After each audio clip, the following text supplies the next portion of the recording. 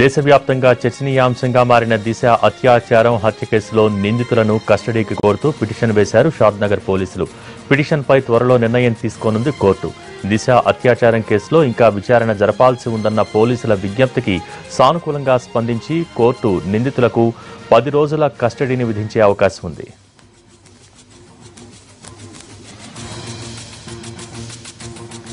దీనికి సంబంధించి మరిన్ని డీటెయిల్స్ మా ప్రతినిధి రాధాకృష్ణ అందించేందుకు సిద్ధంగా ఉన్నారు.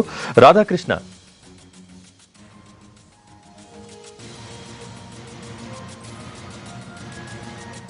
జైలు వద్ద ఆంక్షలు మాత్రం కొనసాగుతూనే ఉన్నాయి. 144 సెక్షన్ ఇప్పటికే జైలు పరిసర ప్రాంతాల్లో అమలు చేస్తున్నారు అధికారులు. ఎవరిని కూడా నిరసన వ్యక్తం చేసేందుకు గేట్ వద్దకు మాత్రం అనుమతించట్లేదు.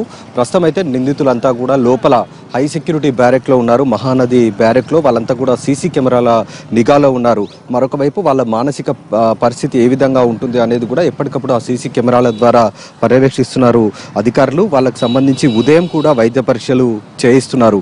మరొక వైపు నిందితుల దగ్గరికి ఎవరు వెళ్లకుండా ఉండేందుకు సీసీ కెమెరాలను ఏర్పాటు చేసి ప్రతి డ్యూటీలో 3 వార్డర్లు అక్కడ ఉండేలాగా కూడా అధికారులు ఏర్పాటు కూడా చేయడం జరిగింది. మరొక వైపు బయట నిందితులకు వ్యతిరేకంగా అంటే ఇక్కడ నిరసన వ్యక్తం చేసేందుకు ఎవరైనా వచ్చి గేటు ముందు మాత్రం ఆందోళన చేసేందుకు అనుమతి ఇవ్వట్లేదు. కొద్ది దూరంలో వాళ్ళు అవసరమైతే తమ నిరసనను వ్యక్తం చేసుకునే విధంగా పోలీసులు ఇక్కడ అవసరమైన ఏర్పాట్లు కూడా చేశారు. అంటే బారికేడ్లను ఏర్పాటు చేశారు. గేట్ వద్దకు మాత్రం ఎవరిని అనుమతించట్లేదు. 144 సెక్షన్ ఉన్న నేపథ్యంలో గేట్ వరకు మాత్రం అనుమతించట్లేదు. అలాగే నిరసనలు కానీ ప్లాకార్డులతోటి నిరసన వ్యక్తం చేసే వాటిని కూడా అనుమతించట్లేదు. ప్రస్తుతం అయితే గేటు బయట భారీ బందోబస్తును కూడా ఏర్పాటు కూడా చేయడం జరిగింది. నిందితులను ఇక్కడికి తీసుకొచ్చిన మరుసటి రోజు మాత్రం ఇక్కడికి మహిళా సంఘాలు, విద్యార్థి సంఘాలు అలాగే ప్రజలు స్వచ్ఛందంగా వచ్చి తమ ఆందోళనను వ్యక్తం చేసిన నేపథ్యంలో పోలీసుల బందోబస్తు మాత్రం యథావిధిగా కొనసాగుతూనే ఉంది.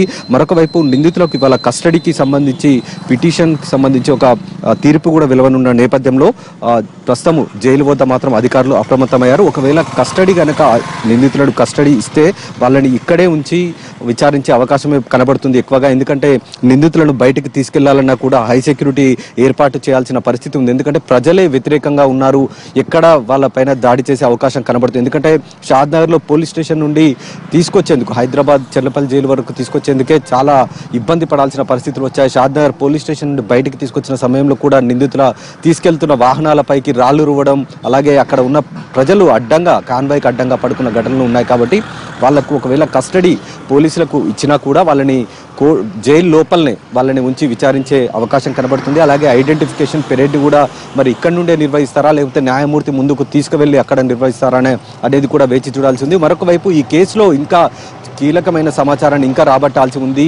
అలాగే సీన్ కూడా మరొకసారి క్రైమ్ సీన్ని కూడా రీకన్స్ట్రక్షన్ చేయాల్సిన అవసరం ఉంది. కాబట్టి మరి నిందితులను ఎలా బయటికి తీసుకెళ్తారా అనేది కూడా వేచి చూడాల్సిన పరిస్థితి అయితే కనబడుతుంది. ఇవాళ మధ్యాహ్నం లోపు ఈ కస్టడీ వచ్చిన తర్వాత అధికారులు ఏ విధమైన నిర్ణయం తీసుకుంటారనేది వేచి చూడాల్సింది.